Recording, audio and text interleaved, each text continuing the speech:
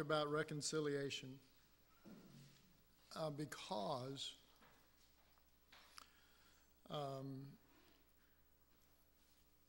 with all of the basics that Redemption Truths deals with, I think that reconciliation is one of those things that in the minds of many Christians is sort of a basic thing in the sense that it's not really understood in the realm that it really is. And I want to talk about that, show you contrasting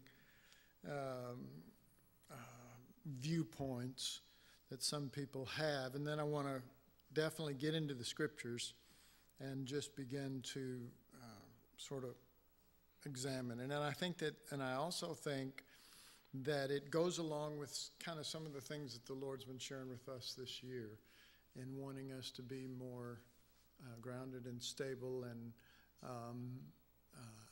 and therefore less afflicted. Well, I don't know what the right words are, but you do know what I'm talking about. You do know what I'm talking about. All right, so our topic is reconciliation. And if you look in Ephesians chapter 2, verse 11, and you know what? I had a feeling I was going to be so worn out. I left them. Okay, we'll just do without them. See, it's the Lord saving me from not having to be seen with glasses, which I only wear once every 3 to 6 months.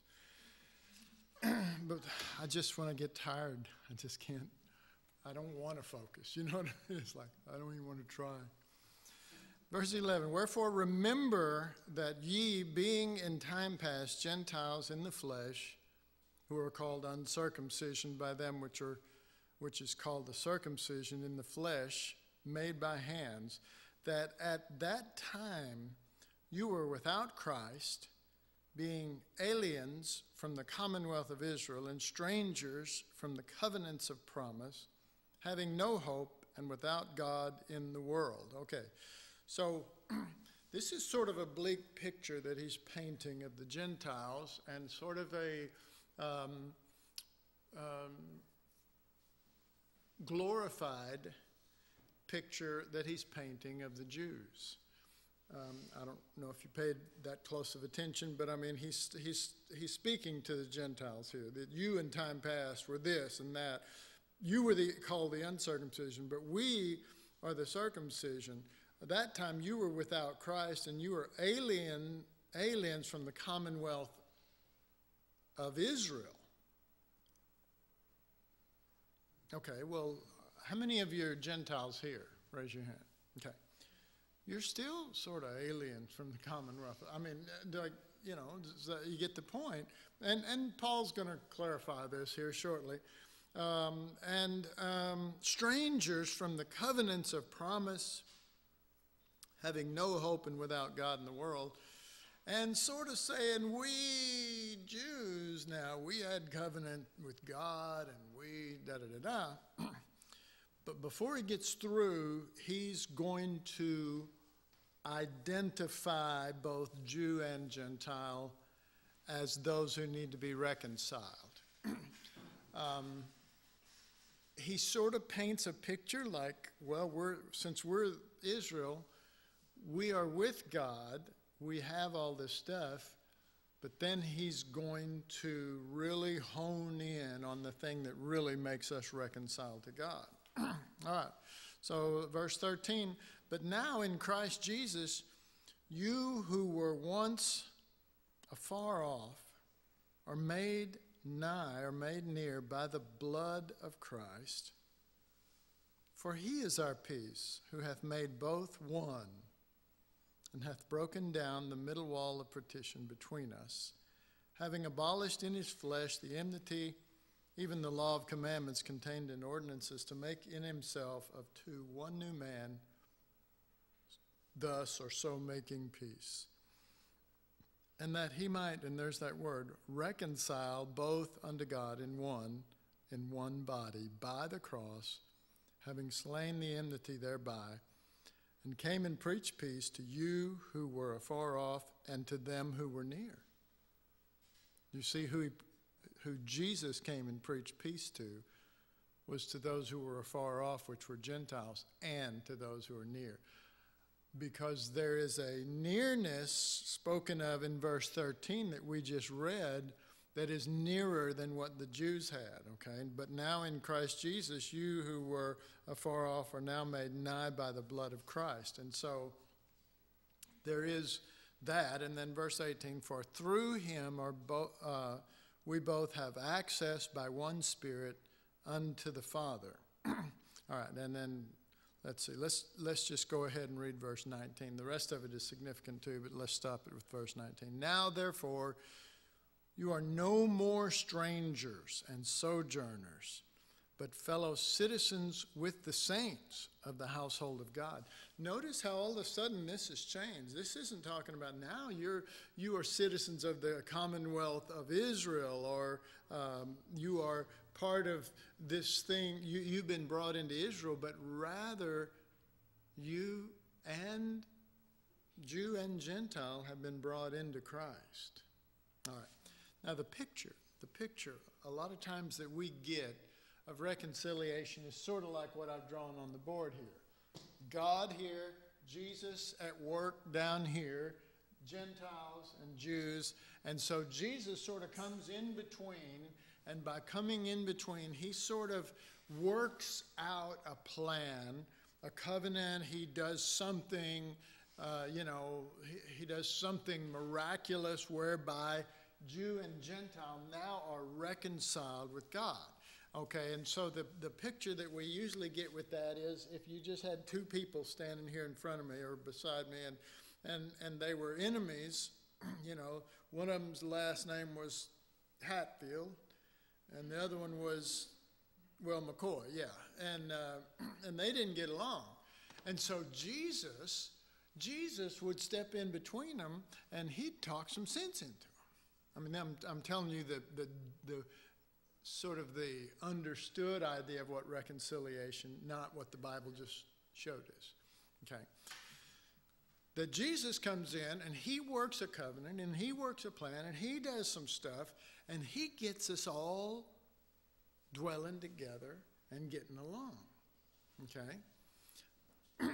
And in reality, that's not what he did at all. And part of the reason is because we've been talking about justification. We've been talking about God's righteousness, and that God, there is not a plan that's going to make God okay with sin. Okay, are you following me? Okay, he's not going to change his being. It's not even going to change his mind. He would have to change who he is. He doesn't change on that because of his righteous side. And that's a poor way of saying it, but you understand what I'm trying to say.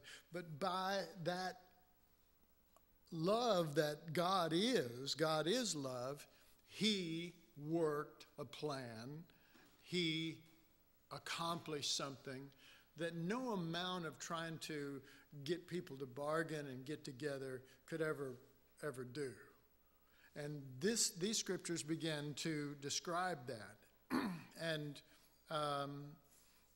let's see, in verse 13 again, but now in Christ Jesus, you who were afar off are made nigh by the blood. Okay, usually the way we read that is, but now Jesus has done something by his blood.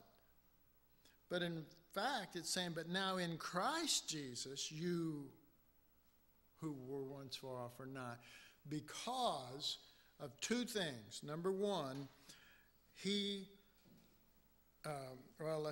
can see it in verse 15. He abolished something. And in verse 16, he slayed something. Do you see it? You see them there in the scriptures? Both of those factors. And those factors are very important to the story. Those factors are very important to the picture, because if you read abolish and slaying is the same thing, then you'd be wrong, because he's not talking, he didn't slay the law. But verse 15 says, having abolished in his flesh the enmity, even the law of commandments contained in ordinances, there he abolished something, but not in, again, the traditional sense. This is where we have to hear the word of God, and we have to hear what the Spirit is saying to the church about Christ. And so we would assume that to abolish the law means that Jesus came and said, okay, the law is no more valid. You don't have to be under the law. You don't have to have anything to worry about with the law. It's no longer a factor. Go steal, go kill, do whatever you want. The law is abolished. Okay. Which is not the case. Which is not the case. And Jesus said, what was it? Heaven and earth will pass away before one jot and tittle of this law passes away, okay? He didn't abolish it in that manner. He didn't abolish it by just decreeing that it was no longer valid. I'm just going to sort of do something different. He abolished it in his flesh. Do you see the wording there? He abolished it in his flesh. Okay. Well, there's several different ways of looking at that. One is you could say, well, in his incarnation as he walked the earth, somehow in his flesh he abolished it, but he didn't. You could say that in his flesh when he went to the cross, he abolished it. Yes, but bigger picture than just somehow magically going to the cross and abolishing it. Or you could say that it's abolished based on us being bone of his bone and flesh of his flesh. And now the bone and the flesh is submissive to the inward law of the nature of God instead of an outward external law on tables of stone. They've been written on the inside of us, and now in his flesh they are abolished. And just so that you can see that this, what I'm saying could possibly be the case, is verse 10. For we are his workmanship, created in Christ Jesus unto good works. Okay? Created in Christ Jesus. What does that mean? Well, that means we're in Christ. That means that he's in us. That means that we're his body. That means that we're bone of his bone and flesh of his flesh. And that means that his nature and his spirit, because, okay, I mean, you have to consider this thought of the law. I mean, let's just draw a little picture of that. We'll just draw the commandments right here. And we can say that the law, we can look at that law and we can say, okay, God is presenting that law to us, and he says, keep it. Okay, that's the old covenant. That's the movie, the Ten Commandments. That's whatever, God says, here, take it and do it. All right.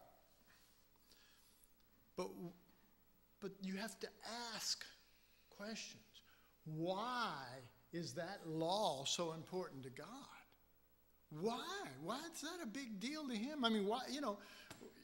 Thou shalt not steal. I can think of a ton of worse things than, I mean, not that I'm into stealing, but I'm just telling you, I can think of a lot worse things. I mean, it never said thou shalt not rape or thou shalt, thou shalt not use weapons of mass destruction and just, like that. I mean, it was like, we can go on and on and on, It says, and back then, what would you steal? I mean, you stole my pencil. I mean, or something, I mean, their cow or their whatever. Okay, so the question is, why is that so important to God? Okay, you say, well,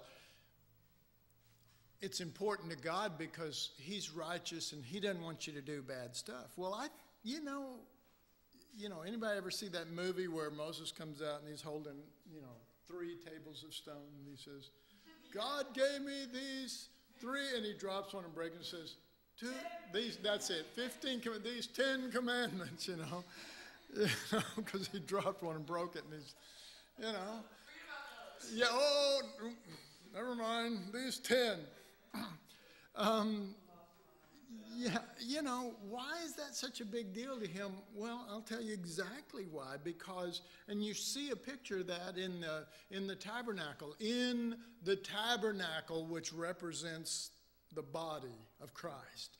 And inside of that is the Ark of the Covenant. And inside of the Ark of the Covenant is the 10 Commandments placed. And that's where they're kept. And if you lift that lid and you look in there, what happened when they were bringing the ark back and they stopped along the way, and then some of the guys decided, I wonder what's in here. Ah! That's because they were confronted with the law apart from being in Christ as his nature.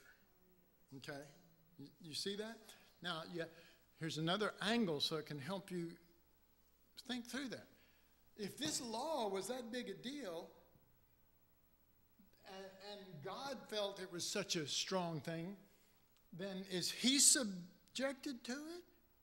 You understand what I'm saying? I mean, is there 10 commandments that he goes, okay, I do these faithfully every day, or I don't do them. I do these and I don't do that. You know what I mean? But if God was subject to those things, then they would be God.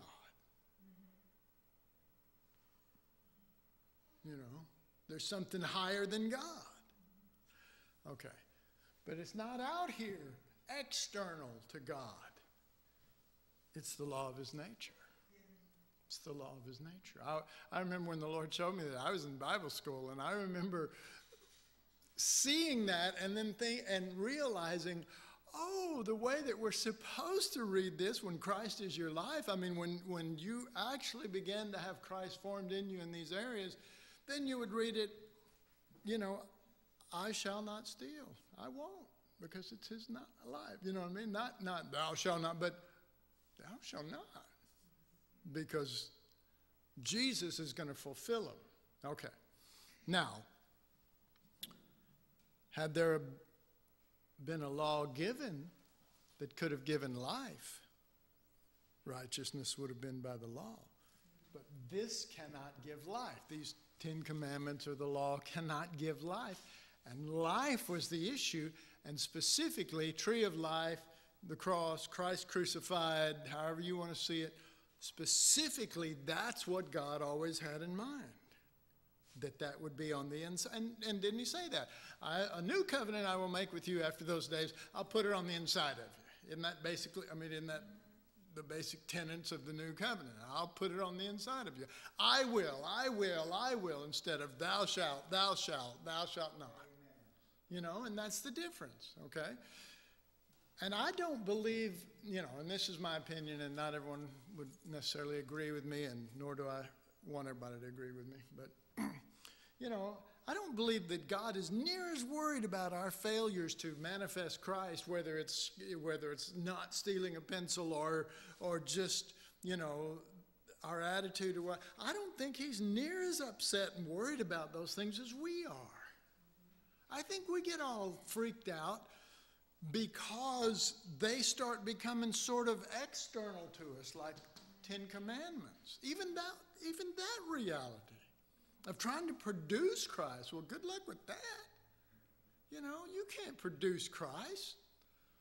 The fact that you would try to produce Christ would mean you're still alive. Okay. But in reality, you cannot possibly still be alive. You are crucified with Christ. We're talking about the finished work now. We're not talking about the manifestation of that. And if you don't hold on to that, what do you got? Well, I'll tell you what you got. You got you trying to be Jesus, and you'll never do, you know what I mean? You'll never measure up, okay? We always say, well, there's none perfect, but God. There's none perfect but Jesus, okay? Well, how many people do you know who have fully decreased so that it's just Jesus in it? Yeah, that's right. And even in you, folks, I mean, I don't even know how to explain this to you, but you will always be an earthen vessel. Do you know that? Yes.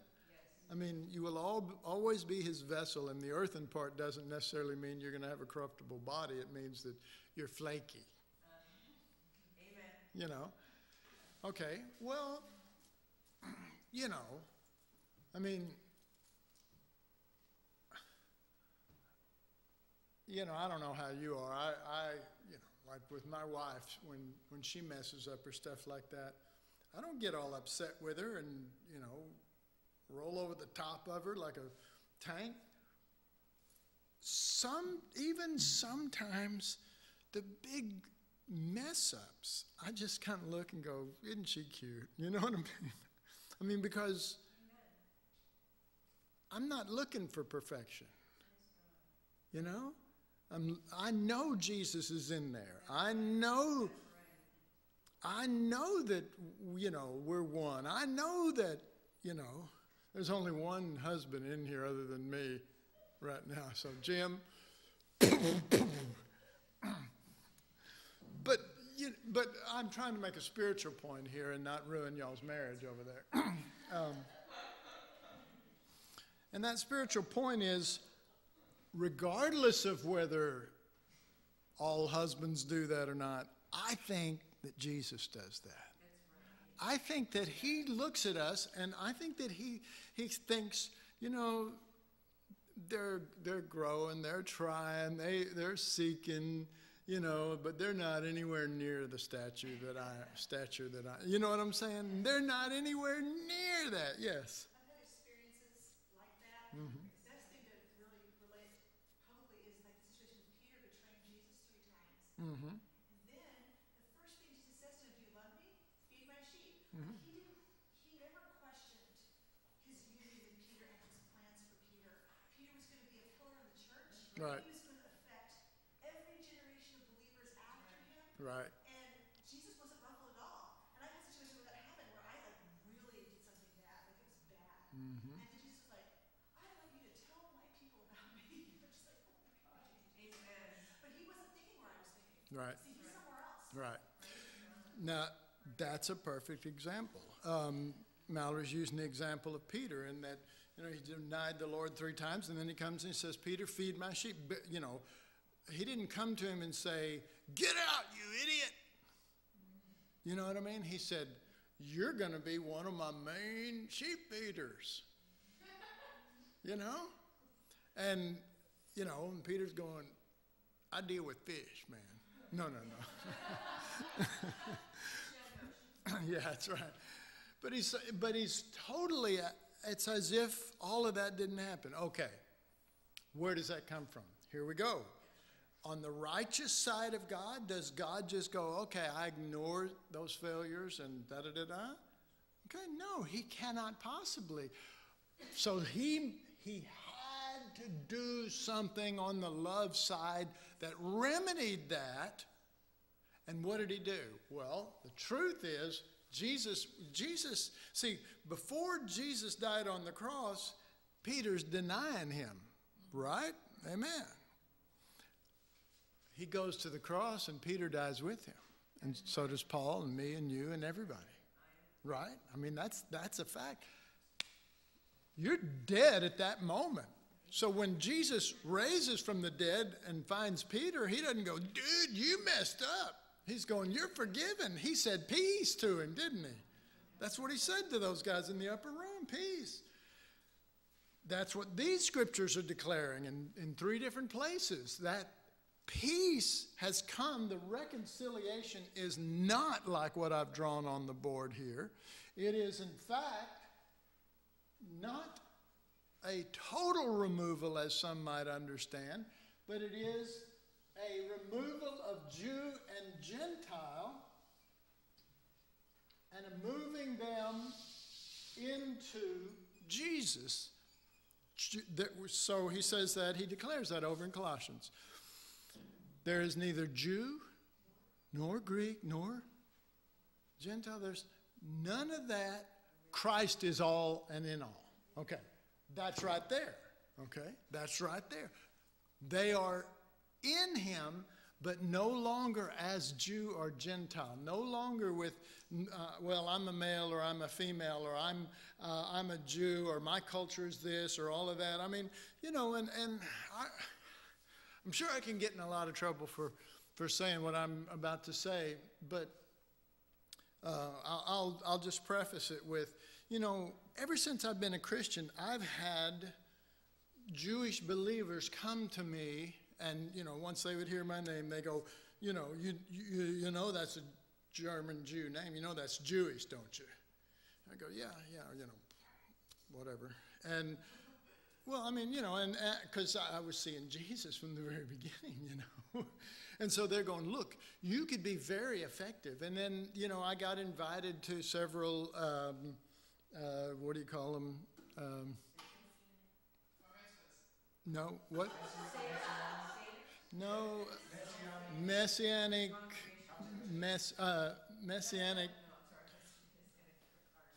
yeah.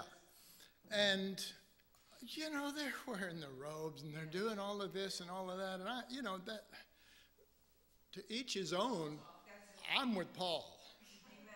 And that's not even my own. You know, in other words, I forsook my Jewishness to declare Christ in me or me in Christ.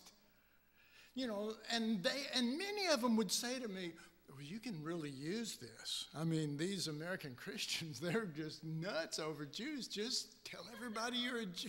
No, I've been told that. They will support you. They'll do all that. I said, well, they don't support me because of Jesus. Forget it. And they're going, you know, God blessed you with a wonderful gift, a heritage that you could use for his kingdom. And I'm going, there is neither Jew nor Greek. There's none of that. Christ is all in all. And you know, it doesn't mean that you're not a male or a female. It doesn't mean that you're not that. But it means that Christ is the thing that people are meeting more than all that other stuff. Does that make sense? I mean, it's because if he's all and in all, then that's all. That's it. Amen. I don't know how to put it, you know. And so he increases in you, and whatever you are in terms of race or culture decreases with an increase of Christ. Now, okay, if you went to many of those people and say that, somebody said, you know, I just wonder why people pick on, this is why, because I say stuff. That's why people don't like me. But, you know, I'm not befuddled anymore. I finally figured it out. I say stuff, and I realize in the middle of saying it that I could be crucified for it. You know, Doug Fisher, I'm sure he's not on there, but he was the world's best at this. We would do conferences together, and I'd get up there and preach, and I'd sit down, and he goes, Randy, you know, you're going to be crucified for that. Thanks, Doug. But, you know, if you went to a Messianic Jewish church or whatever, you went to here, I'm not picking on the Jews or whatever, or any place like that, and you just simply presented this. You just said, like if you were called up front to say a few words, and you went up there and you said, you know, thank you, Lord, I just love Jesus, and here's my heart's desire for him to increase and me to decrease. And how many of you feel that same thing? You'd get this, yes. Amen. Is that right? All right, but then you start being specific.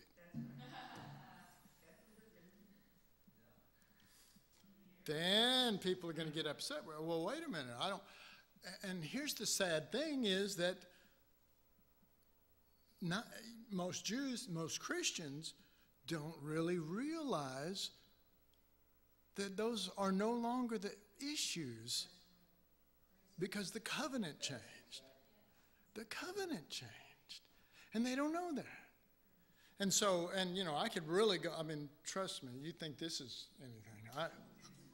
In the New Testament, I could blow people away with some of the things the Lord has shown me. And it's clear cut and undeniable. It's not one verse. It goes and it develops this truth.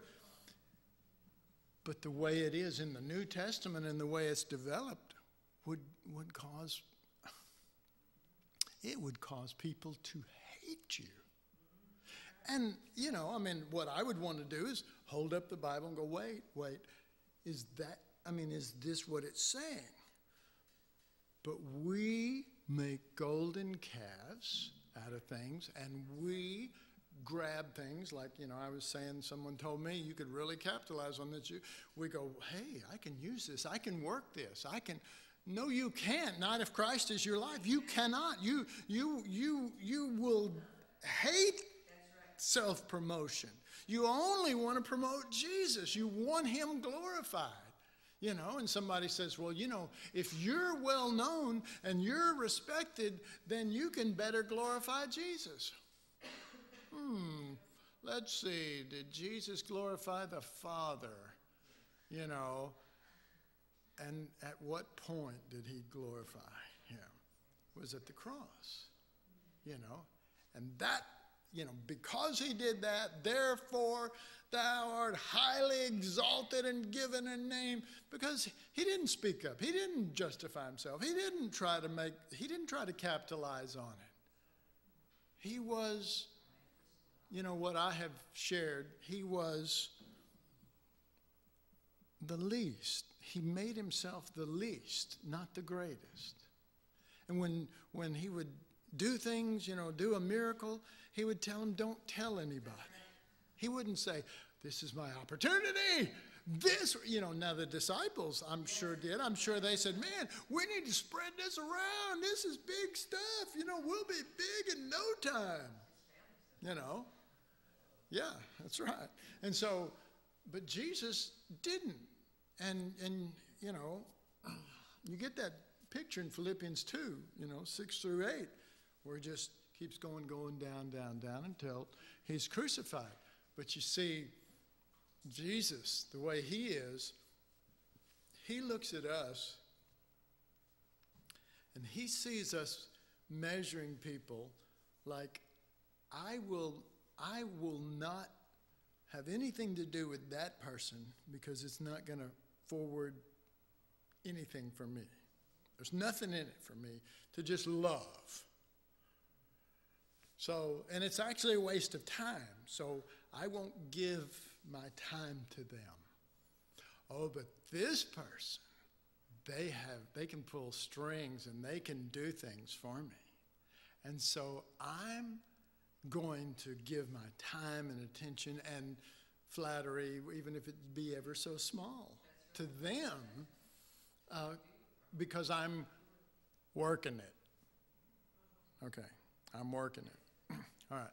So Jesus says, if you do those things to the least, you've done it to me, because I came as the least, and if that was me, you'd be doing it to me.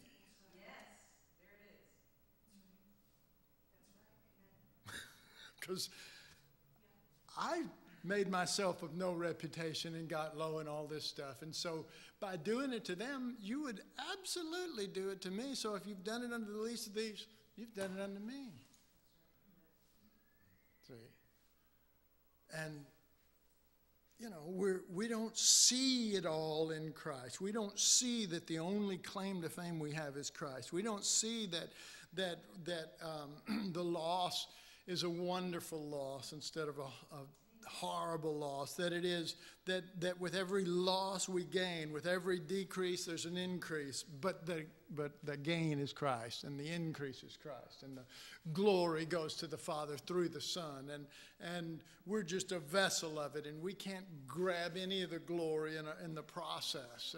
And Jesus, people, there are people who are always trying to get hold of the glory of God, get it unto themselves, to squeeze out some glory for themselves, no matter how small it may be. I remember when we were on Bolivar, And a person gave a fairly nice sum of money to the church. And, you know, I try to give honor to whom honor is due.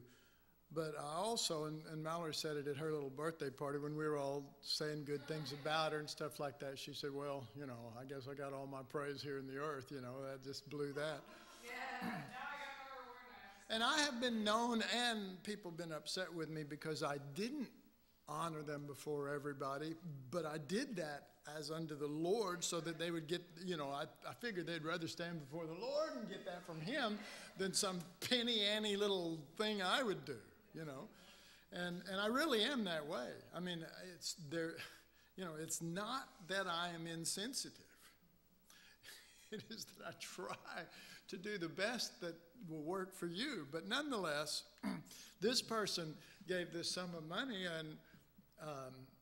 and so they'd given it to me, I think, the day before, and so the church service was there on Sunday, and I didn't say anything about it. Oh, my God.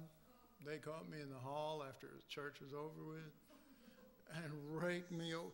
Well, what? You know, I gave all of that to help this church and to bless this church, and you don't even say anything about it, and da-da-da-da. I mean, they just went over, and I said, you know what, excuse me, I'm going to go in here and get your money back and give it to you. Because you know, I don't think people really know, many people don't know me, okay? They don't know what I'm really like. I don't care about money. If it's blood money, I don't want it. If it's life and it came out of Jesus and it flows with that, I'll take it because we're all in one flow of life together. Does that make sense? And I don't think a lot of people really understand how I operate, which seems weird, you know, to them. I understand that it does, but I am not going to, you know, that's why we've had people come in here and they wanted to be promoted real quick and they wanted to be seen and known and stuff like that. And, you know, I am very slow to lay hands on anybody. Y'all know that, man. I don't, anoint anybody within 2 days or 2 weeks or 2 months. In fact, it's more like 2 years to even, you know. And I let the Lord bring them in instead of me going, well, we got here? We got a financial bundle of money in this person, and we need to treat them really good, you know. Homie don't play that. I mean, I just, you know, I do not operate that way. And I believe that if a person humbles themselves, God will exalt them. But if they're kind of trying to claw their way up, can I do it? That's how it feels to God when people are trying to claw their way up, you know. Bugs his teeth, you know what I mean? Because they're trying to claw their way up instead of just getting lower and letting the Lord in his timing. Because if we get exalted and it's not his timing, we've still failed. You know what I'm saying? We've still failed. We've missed what God has in mind. And so what is the answer to this? Because what we've just been talking about for the last half an hour is really human nature, and it's never-ending drive to be something or get something or, you know, have some, or, you know, it just gnaws in mankind. What is the answer? Reconciliation's the answer.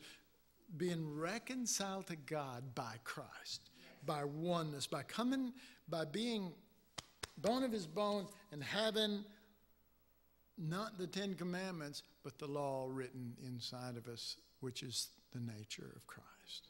Okay. All right. Well, again, we'll try to end it with this then.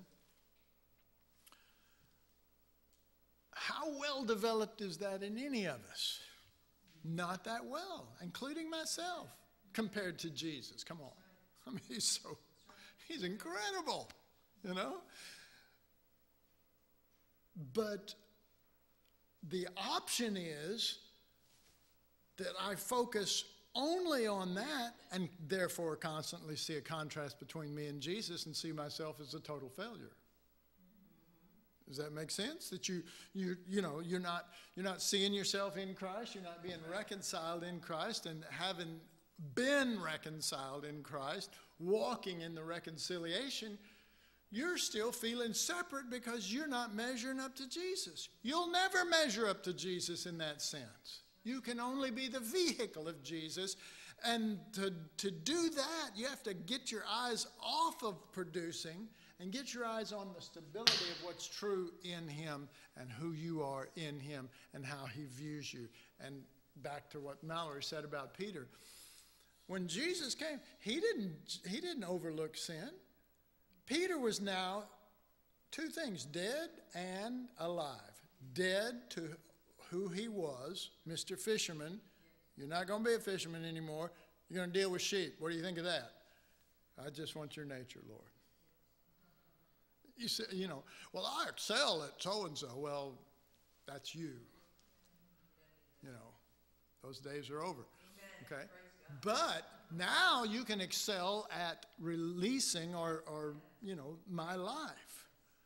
But that only comes again when when you might fail all day long, and at the end of the day you can say, Jesus died for me to be in him and one with him, and he put me to death, and he also is my resurrection in my life. And if I never manifest it, I rejoice and glory in the Lord now, because it's still true. And on a good day, when it seems like the Lord's coming ahead of you, you still don't glory in the Lord that's coming out of you. You glory in the Lord. He that glorieth, let him glory at the Lord. No. I glory at you. Well, that's what most Christians are doing, glorying at him. Glory. Glory. He's going, stop glorying at me and start glorying in me. Because they'll be, as surely as you have a good day glorying in the worship service, you're going to come into a service and you're going to have dental work done and hernias and everything else, and and you're not going to feel like anything. But the truth is the truth is the truth. And the worst thing you could do is deny the truth. Don't deny the truth as it is in Jesus. Didn't say don't deny the truth of Jesus. Don't deny the truth of his doctrine. It didn't say that. It says the truth as it is in Jesus. And that's our truth. When you talk about that truth, that's our truth because we're in Jesus. And his heart is settled on this, and it's done. He'll never look back. He will always consider us one with him. And as I said, the only thing that can break that is our faith. And the only reason why our faith would break that is we've gotten our eyes back on ourselves and how far short we come. Well, we all still come short of the glory of God. You do realize that, don't you? In ourselves and with our efforts and with our desire and every beating heart of love that we have because we want to glorify the Lord, it's still not what God wants you to be focusing on. He wants you to just rest, enter in. Isn't that the words? Enter into rest. So that would mean that Jesus is the Sabbath. Well, doesn't he say right here, he's also our peace? Because peace is when you've been reconciled with God, and Jesus is your peace because through him you're reconciled to God. So he didn't give you peace, and he didn't make peace with you. He didn't smoke a peace pipe or something. He first put you to death, and then he joined you in resurrection as his body, and he is now your peace. And that's why, if you, whether in prayer or you stand before the Lord one day and, well, what do I say, you point to Jesus and you say, I'm in him. He's my peace. Well, I'm reconciled to you through Christ, not by Christ. The scriptures say through. Through Christ. Then all glory goes to the Lord. And then peace does come into you. The peace that he is fills you because he fills you. He's your life. You're a branch. And all of a sudden, everything starts coming down to being Christ. And while it sounds, it sounds crazy in the Christian religion, it doesn't sound crazy in the scriptures. It does. I remember it sounding crazy to the Christian religion. Well, you just want to make everything Jesus. Christ is all, and he's the beginning and the end, the first, the last, the length, the breadth, the height, and the depth. Well, you just want to make Jesus everything. You want to make him the Sabbath and your peace? No, I don't want to make him that. I just want to acknowledge him as that because the Word of God declares him to be that. Hallelujah. I stand on the Word of God. I stand that those scriptures are declaring the truth as it is in Jesus and the heart of God and his view of me. And the one thing I'm blessed about is, and I'll try to end with this, is that when Jesus showed up after the resurrection, the last time Peter saw Jesus, he denied him 3 times. When Jesus shows up, Peter throws himself into the water and swims to him and, gets there and he doesn't run from the Lord. Well, I'm separate. I failed. That's so much the modern day understanding of when you fail, that you're now separate from God. The scriptures say in the Old Testament, can a mother leave her suckling baby? And then the Lord goes, because he knows that that's strong in a woman, but nonetheless he goes, well, even if you do, the Lord will not leave you. I love that. He goes, I'll use one of the strongest examples I can give, but you know what? Even if you did do that, I'm not that way. And and Jesus said, I'll never leave you or forsake you. Well, I'm going through hard times and I don't feel you. He didn't say I wouldn't,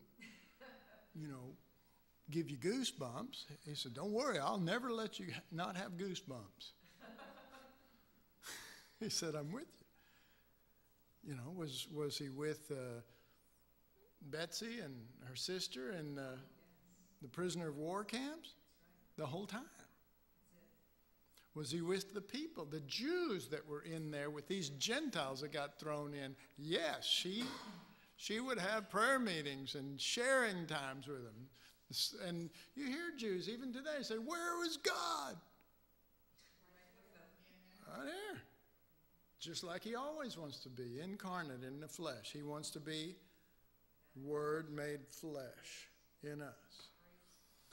But that's not a feeling, and that's not a bunch of nifty scriptures and explanations of those scriptures popping out of our mouth. It's just the reality. Christ is here. He's in, I've told people that they said, well, I hope that Christ shows up for this conference. And I said, well, he'll show up because I'm going to bring him. And they thought that was egotistical, but it wasn't about me. Right. You know what I mean? If I'm going to be there, he's going to be there because he's my life. Yes, Carolyn?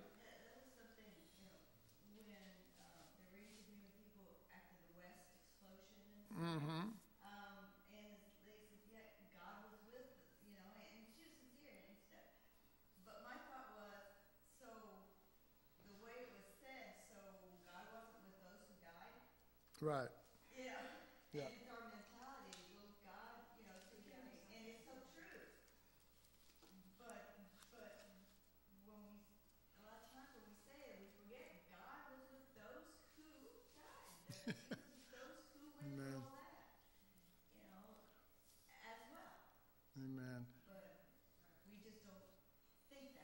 No, we don't. I remember some of y'all were with me way back when, in Denton we have this place for the NORAD or whatever, up here on the hill, and, and of course, if they ever bombed, when Russia and the Cold War was going on, if they ever bombed, people said, well, one of the places that they would bomb would be Denton because of the thing,